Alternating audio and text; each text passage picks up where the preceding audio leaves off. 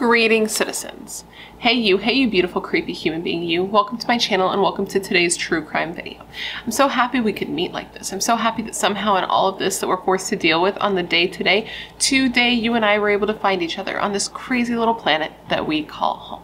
My name is Brittany or Bratterstein, whichever you prefer, and today we're going to be discussing the attempted murder of Christy Mack at the hands of her then boyfriend, War Machine, or as I like to call him, simply John.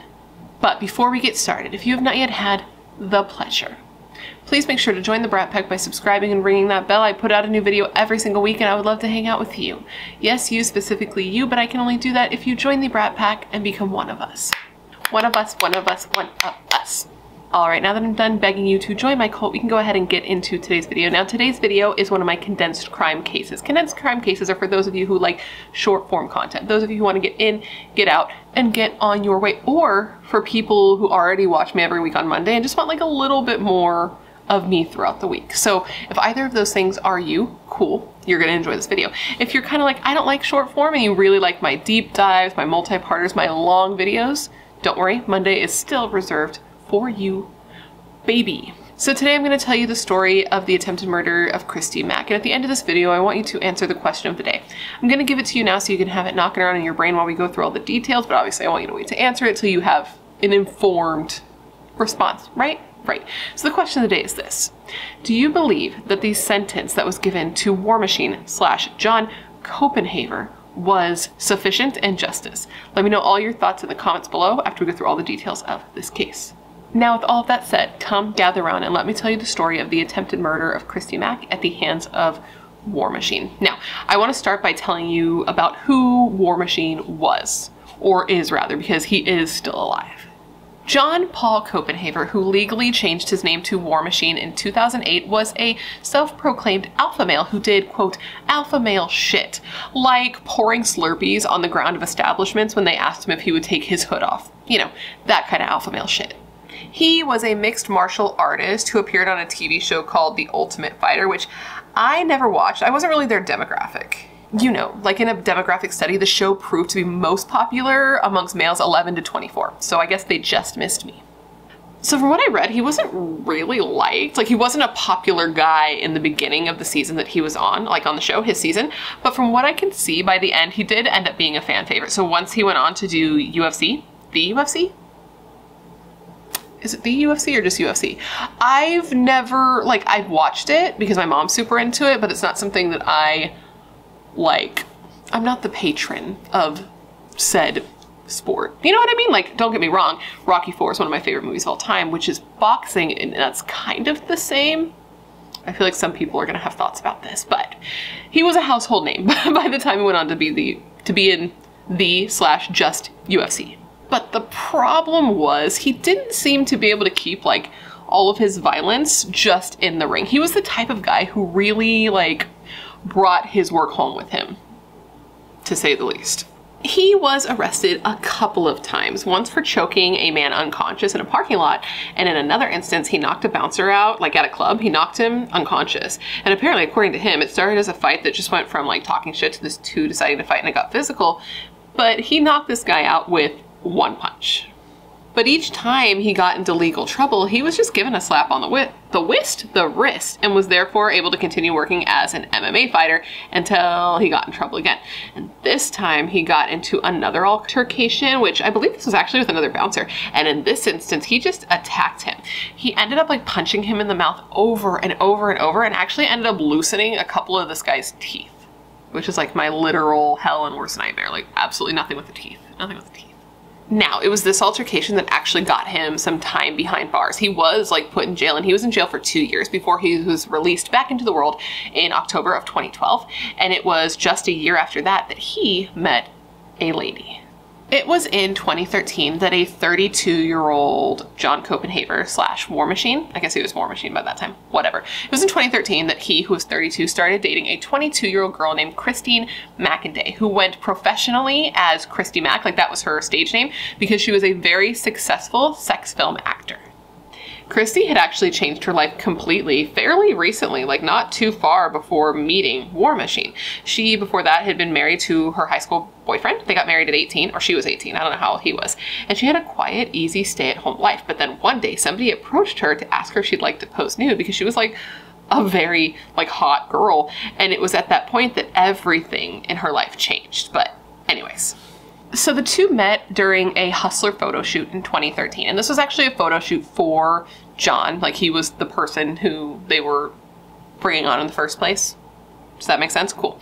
So he was the star, so to speak, and he said that he would only do it if they agreed to pair him up with Christy Mack, because there was going to be like a girl in the picture with him, and that's who he wanted, and he wouldn't do it unless it was her. Even though at this point they hadn't even met yet. He was still like, I know I never met her before, but if you do not like take my photo with her, I'm just not going to do it. So she went on, she agreed, and they really hit it off, and they started dating just a couple of weeks later. I guess what happened is she got super sick with pneumonia, and he hit her up wanting to hang out, and she was super skeptical. She didn't want to be in a relationship. She didn't want to give him the wrong impression. She even told him, like, listen, do you want to hang out or do you want to hang out? Because I'm not going to be banging you. And he was like, listen, I still want to spend time with you, even if you don't want to be like physical with me. And she decided, okay, cool. And they did. They got together, they hung out, they ate pizza, they watched movies, and he like helped nurse her back to health. And she said that she just felt very, very taken care of. She said of this, quote, "It was an amazing connection. I fell in love really quick." The two would go to the movies together, go to the park, just drive around, do things that were just the two of them, because Christy had pretty bad social anxiety and didn't like crowds, and he seemed to be super respectful of her and her boundaries, but not really her choices. The thing was, even though John knew what she did for a living, because like that's how he got to meet her in the first place, not with what she did for a living, but you know what I mean. He knew who she was, he knew what she did. He wasn't super into it. He wasn't a fan of the work that she did. So she actually went on to stop doing films for a while. She just did photos and appearances, and it definitely helped some, but it also wasn't enough. It was good enough that they were able to keep their relationship going. They were, you know, dating one another. They even lived together on 2 separate occasions in her Las Vegas home. Things between the two of them seemed to be going well, and they seemed super in love. Like, to the outside, you would think that they were just obsessed with each other. All the photos of them at that time were just happy and smiling and content and cuddling, and Christy always had a smile on her face. But later, new photos would start to circulate all over the internet of Christy Mack's battered and bloodied face after she escaped his attempted murder. It turns out War Machine was pretty violent through the entirety of their relationship. It started small. He always had a temper. That was something that she found right away. But in the beginning, he would always remove himself from the situation so that it wouldn't escalate. But eventually, he stopped removing himself and would start to get physically violent with her. It would start with him slapping her in the face, but that was it. That's the way she would say it. Oh, he'd slap me in the face, but that was it. And then it went on to him choking her in, but that was it. Her words, not mine. The fights and the violence got worse and worse, and in one occasion that really stuck with me, Christy talked about a time where he started to attack her while they were together in a car, and she was terrified.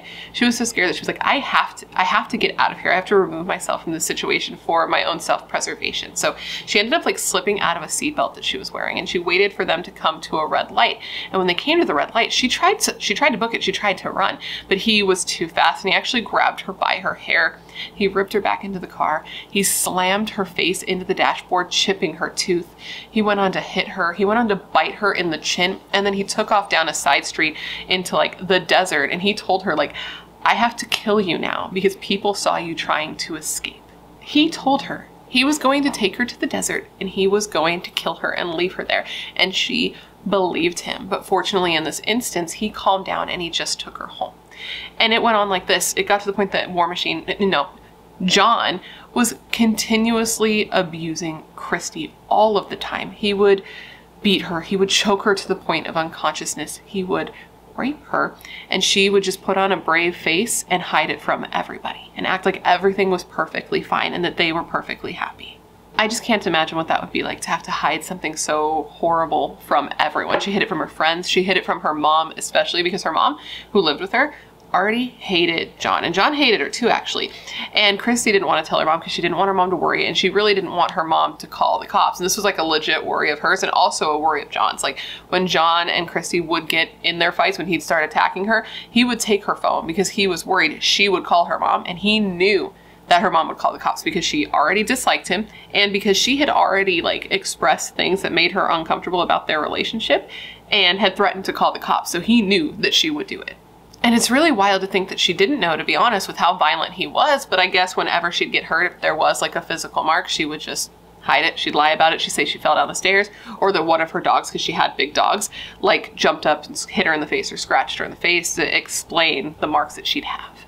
Christy said part of the reason she wouldn't tell anybody and part of the reason that she hid what happened is she didn't want to believe that the relationship really was as bad as it was. And she wanted to believe that he loved her because he would do these incredibly violent things to her. But then immediately after, he would be the best to her that he had ever been. Their relationship would be the best it had ever been.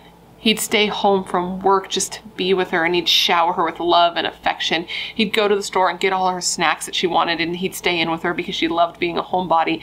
They'd order in delivery and coffee, and he would love her more than he had ever loved her.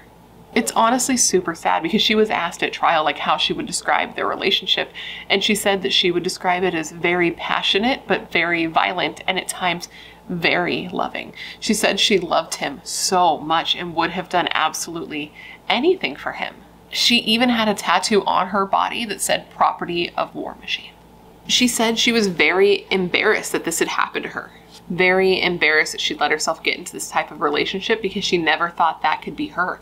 She saw herself as a strong woman, and she said she now knows she had no reason to be embarrassed, but at the time she really was. And on top of that embarrassment, she had fear. She was terrified to tell anyone for fear of what he'd do to her, but also fear of what he'd do to people she loved or what he'd have people he knew do. He told her he had friends in the Navy SEALs and friends in Hell's Angels, and if she was ever to tell, he'd send them after her and after the people she loved. So that's a lot to deal with. That's a lot to try to compartmentalize. It's a lot of mind games that I can't imagine going through. I don't know how one deals with that. I can understand how it can be very confusing and very painful, and it just sounds like hell. But now we're going to move on to the night that all of this has been leading up to, the night that War Machine tried to kill Christy Mack.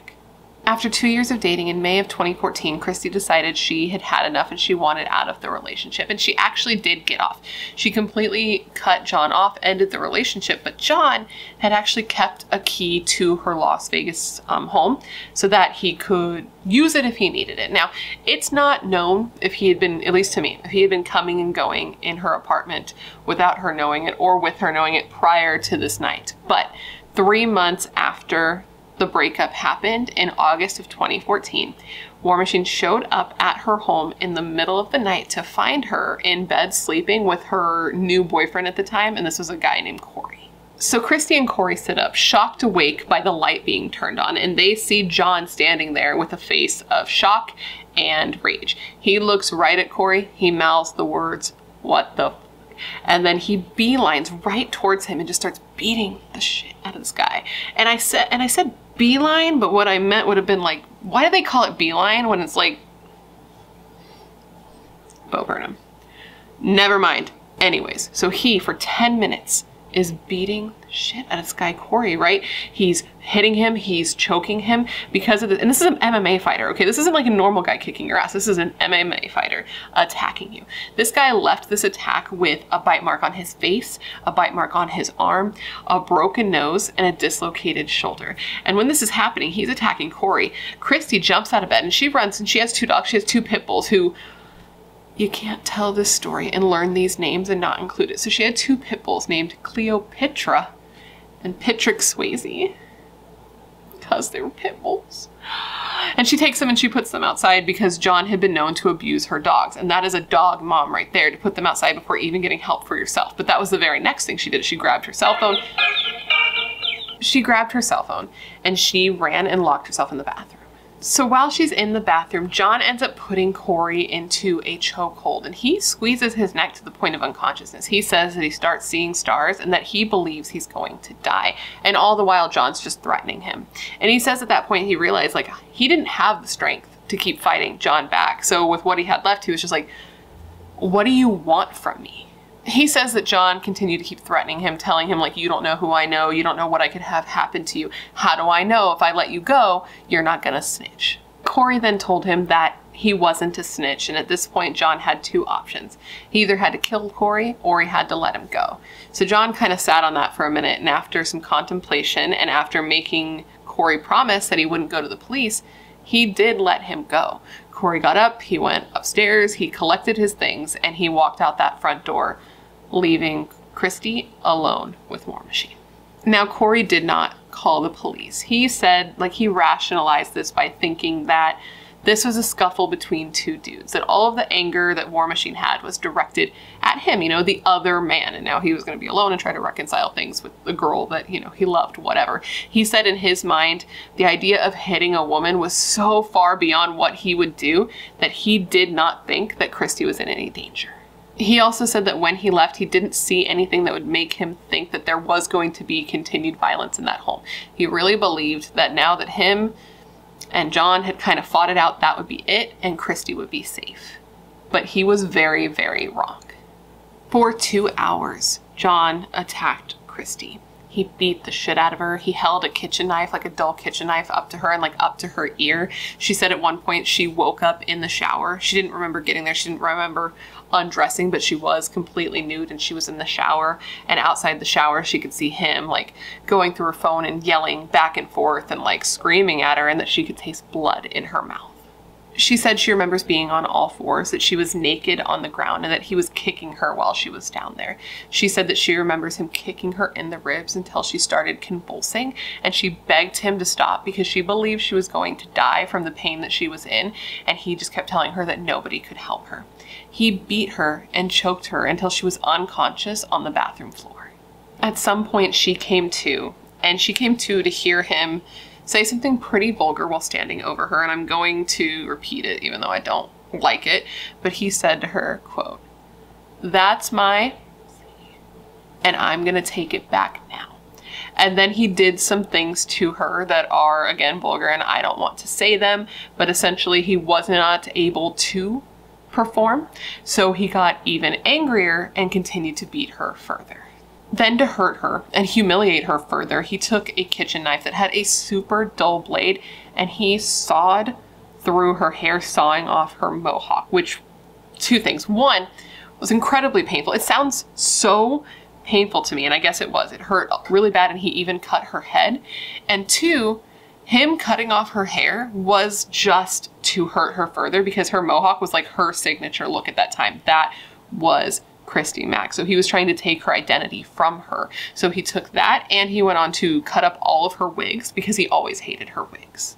This man was so enraged that he broke the blade of the knife off and then proceeded to take the dull piece that was still on there and press it into her body and press it into her head to threaten her. And he told her, like, "I have to kill you. I have to kill you now because I've gone too far. Nobody can see you looking like this, or they're going to know that I've gone too far. So I am going to kill you now." And then he left the room.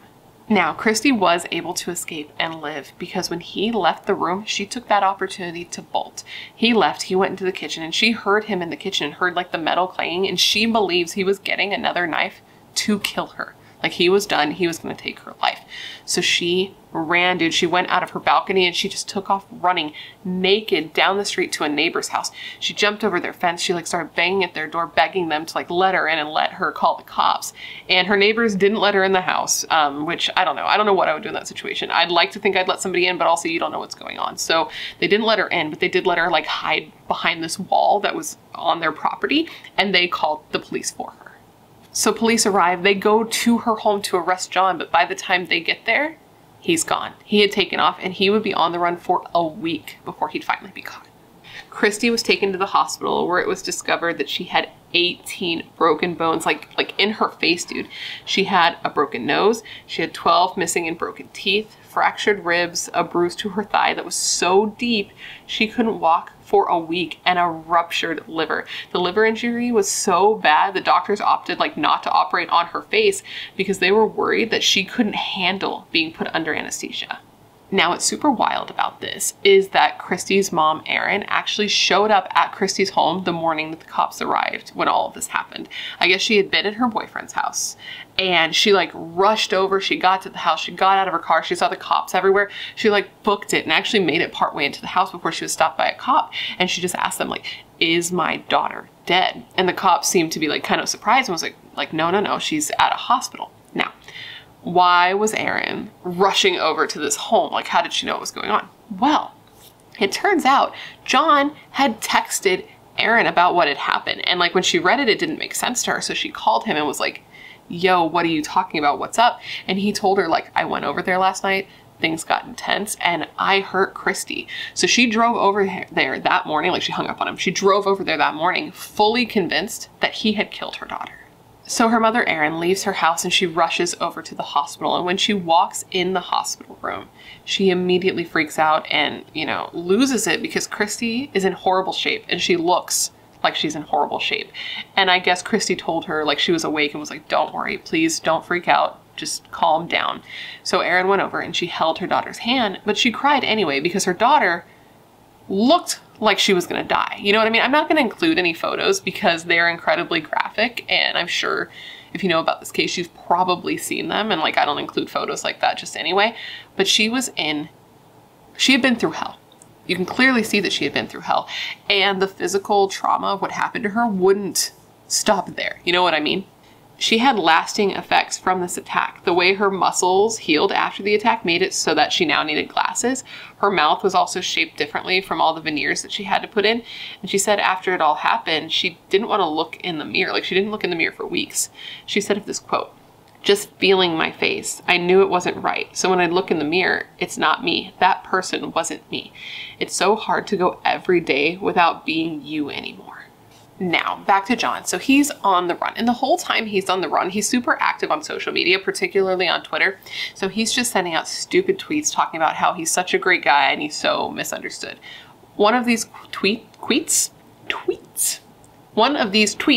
read, quote, "I'm not a bad guy. I went to surprise my girlfriend, help her set up her show, and to give her an engagement ring, and ended up fighting for my life." And what's really sad about this is that people believed him. They believed he must have been the victim here. How? I don't know. They believed that she must have done something to him, or that she was blowing this out of proportion, or, and this is disgusting, that she liked it rough like that because of the line of work she was in, and now she was just complaining about it after the fact. And Christy saw this stuff, okay? She saw this stuff and decided to take this situation into her own hands and released the photos of what she looked like after the attack on social media, and these got blasted everywhere. They went incredibly viral.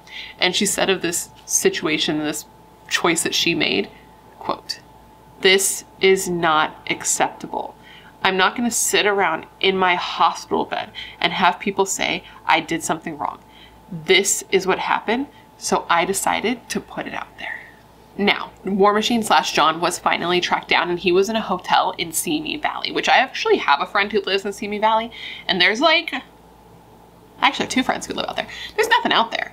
So I don't really know how they would have ended up finding him out there, but anyways, it doesn't matter. He was arrested and he was charged with like 36 felonies. These felonies included attempted murder, kidnapping, rape and sexual assault charges, and he was extradited back to Nevada and held without bail while he awaited trial. And this trial didn't happen for 2 years. So he's in jail for 2 years while he awaits trial. And during this time, he actually did try and take his own life. I guess he tried to hang himself. He like took a piece of linen and like tried to hang himself from his bed, and a guard ended up finding him, and his body was in like this awkward position. He was discolored and he was unresponsive, but the officer was able to like cut him down and get him breathing again. So he was going to go to trial, and this was a very publicized trial. Like, he was known everywhere. His mugshot was distributed all over the place in the US, the UK, Brazil, Australia? No, not Australia, Canada, the US, UK, Canada, and Brazil. Everyone had seen this fool's mugshot because it was circulated all over social media, which, now that I think about it, is probably how the people in Simi Valley saw him and he was found. That makes sense now. Now, I did watch footage from this trial, and it's incredibly hard to watch at times. Like, John specifically is kind of all over the place emotionally. He goes from like indifference to like annoyance to sometimes actually genuinely looking sad.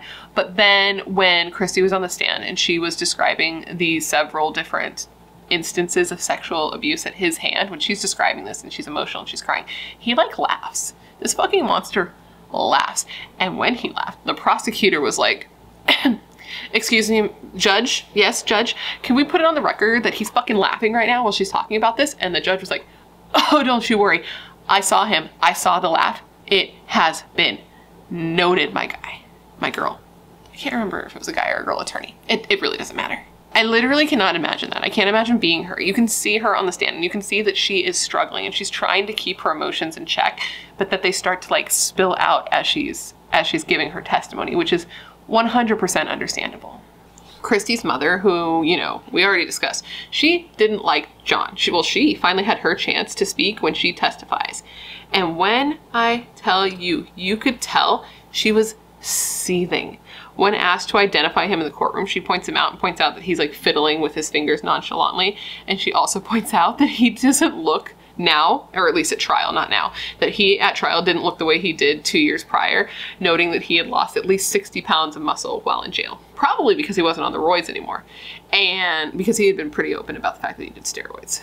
I just found her testimony, especially in that instance, to be like, she was clearly like coming for him, and you could tell, just being like, yeah, like coming for his manhood, you know what I mean? Because this is a guy who's like alpha male and buff as shit, and now he's off of steroids and he's getting all like small again. I mean, he's still like strong, right? But he's not all ripped. And she's like, yeah, that's the little skinny bitch over there who lost like 60 pounds of muscle and is twiddling his fingers like a little bitch. Like, that's the vibes that I got from her.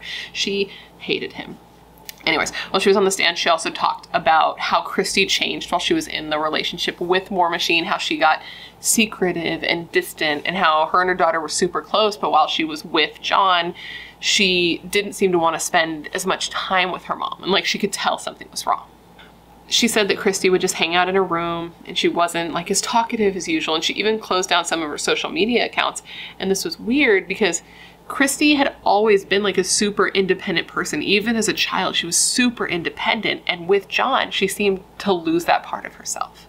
Christy's mom, Erin, told the court that she had only seen one instant, like she had only been around for one instance of John seemingly being physically violent to Christy, because Christy did hide it from her mom so much. She said that in this instance, she had been at Christy's because she lived there, and that John and Christy were there, and she was in her room when she heard them like screaming and fighting outside. And she said this time was different. So she went out, and this is where she saw Christy like on the staircase screaming hysterically and clearly losing it, where she told her mom, like, he grabbed me by the throat and he threw me down the stairs. And Christy's mom could see that she had red marks on her neck. And she said at this point, John like left and he went in the room, and she like followed him, and he went in there and he was packing his stuff. He like had a bag and he was shoving his stuff into the bag, just saying over and over, like, I'm gonna kill you.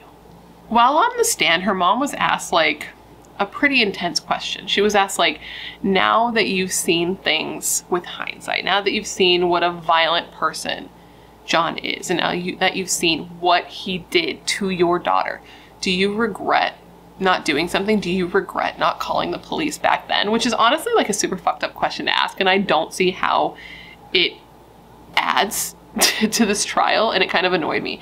But it was her response that really sent me and surprised me. She said no. She said after seeing what she had seen that she would not have liked to have called the cops. And instead she turned to John and she said, quote, I really wish I would have shot you.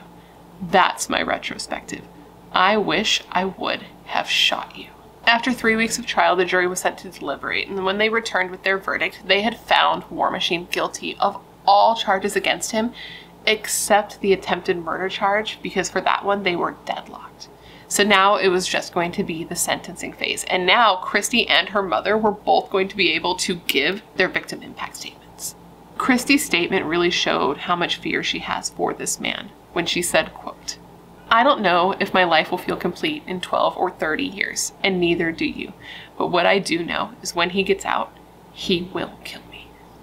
The judge said that she had to consider the well-being of the community and avoid possible danger to future potential victims when passing down the sentence. And ultimately, John was given 36 years to life in prison. And this was in 2017, so his earliest release date is 2053. Now, since being in prison, War Machine has gone on to get married. He married a woman named Ashley Farrington. I guess the two started writing in 2017, yeah. And 2 years later, they went on to, you know, He proposed to her with a love poem that he wrote her, and then they went on to get married with a wedding ring that had belonged to her grandmother, and this woman had a son who was present at their wedding. Now, I have no idea what she gets out of this, considering, like, from what I read, Nevada, in the state of Nevada, they don't have conjugal visits, and so I don't know what she gets out of it. To me, my opinion is that people who are in jail for, like, violent crimes like that shouldn't be able to get married, but again, that's just me. That's my opinion. That's my feelings on it. Like, you should lose that perk when you try to kill someone and, you know, rape them. But that, again, is just me. I am curious though. Let me know what you think about that. He does have an Instagram that I have to assume she runs. I don't know if you get social media in jail. Sometimes it seems like it's from her point of view. Sometimes it seems like it's from his point of view. But, you know, it has like his inmate number and like where he's kept. And then it's got lots of photos of them together at jail, in jail, at the jail, and like religious texts, and this then just like other texts of rambling words and information. Some of them though, some of these rambling things, some of these posts, honestly, if I'm very real, they seem like they're blaming Christy. This is the vibe I got. There's even a post from literally March of this year that talks about a victim, and it talks about like when you point at somebody and you blame somebody for something, you have all these fingers pointing back at you. The comments on the photos are gross also, by the way. Like, they're mostly limited, to be fair, and I feel like they're likely censored because all of the comments on these photos are good comments to him, and it's like not a private page, and I feel like there are definitely people out there who think he's a fucking asshole. So I have to imagine that they like censor it and delete the bad comments, because they just talk about how he looks good and how he should be let out and how he's innocent. And it just blows my mind when I see things like that, because I'm like, did you see photos of Christy? This was a 22-year-old girl. I feel like this gets lost on people sometimes about how young she was. She was basically a child who was beaten and abused and raped and nearly killed by this grown man who was also a professional fighter. It like blows my mind sometimes. People just love to hate on women, man. People just love to hate on women, and they love to hate on women who are sexually empowered. And that just, the greater of the evils, man. You know what I mean? Like, come on, it's not even fucking close. It makes me nuts. People literally said that Christy did these things to herself and then called the cops on John when he showed up to try to start bandaging her up. Like, how dumb are you? I'm sorry. If you think that, respectfully, that's dumb as hell. There was also a post on his Instagram that uses a Bible verse to explain domestic violence, but really what it kind of says is that because the woman wasn't good enough, her man lost interest. And though he commits the, quote, greater sin, the woman had really sinned because she put herself in that position by failing to submit to Christ, which truly makes me want to vomit. I'm sorry, but it does. Now, I feel like I kind of sound like I'm shitting on his new wife. And just for the record, I did go to her personal Instagram and kind of perused a little bit. And I gotta be honest, based on some of her beliefs and some of her thoughts, I don't really think, even if she hadn't married a violent man, that we'd get along super well anyway. And that's all I'm gonna say about her. But anyways, that's where the case stands. Christy has moved on, and I hope she has found as much healing and happiness that she possibly can in the life that she has. And as far as John, he is in jail for the foreseeable future. For the record, he has come out and he has apologized to Christy, and he has said that he is remorseful. He said specifically, quote, "There's not a day that goes by that I don't regret that, and I hate it. Nobody hates me as much as I hate the man that I used to be. From the bottom of my heart, I apologize to Christy. I'm sorry, Christy." Now, let's just hope that's true in case he is ever released. And that, my friends, is the story of the attempted murder of Christy Mack at the hands of her ex-boyfriend, War Machine. And now that I've given you all the information, I want to revisit the question of the day, and that is this. Do you believe that John's sentence was appropriate and is justice for the crimes he committed? Let me know all your thoughts in the comments below. With that said, I hope this video was informative and it made sense, and of course, I just want to thank you for remembering Christy with me today. Before you leave, please don't forget to let me know down below what cases you'd like to see me cover in the future. As you know, I have a long list of cases, and whenever you leave me a suggestion, I put your name on the list with the case so that if I cover it, I can give you a shout out, because I know you're filled with good ideas and good taste. Otherwise, you wouldn't be here. If you haven't already, please don't forget to join the Brat Pack by subscribing and ringing that bell. I put out a new video every single week, and I would love to hang out with you. Yes, you, specifically you. And if you want to hang out more consistently, all my social media is listed down below, along with a link to my membership, so you can get early access to non-sponsored videos, priority comment responses, things like that. And now with all of that said, I just want to thank you for being here when you could literally be anywhere else in the world. That is tight. You are tight. Please stay safe and be a better person than you were yesterday, and I hope to see you in my next video. Bye.